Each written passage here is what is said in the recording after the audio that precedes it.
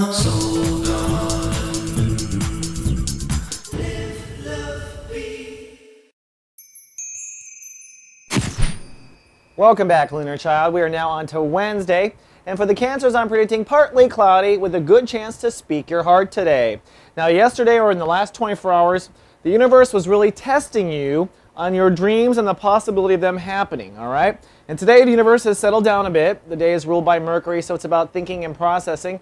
The moon is still in Virgo, your house of communication and thinking skills, so it's a good day to think and also process and talk about your emotions to others.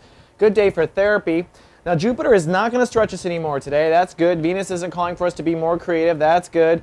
But Mars is saying, let's start creating a plan for how to have your dreams come true. So today, I would say, Cancers, focus on planning the next 6 days out in your life.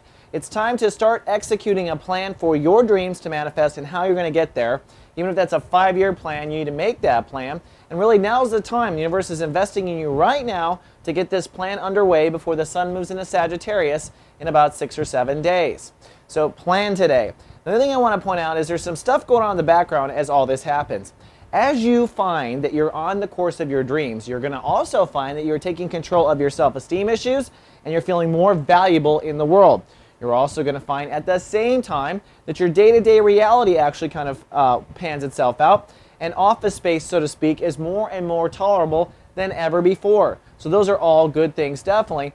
And lastly, you're going to find that as you get more in control of your dreams, that your actual beliefs about what can and can't happen in the world, your religion, your philosophy, it all just automatically changes. You're going to step back and go, you know, I didn't used to believe in that, but now I do.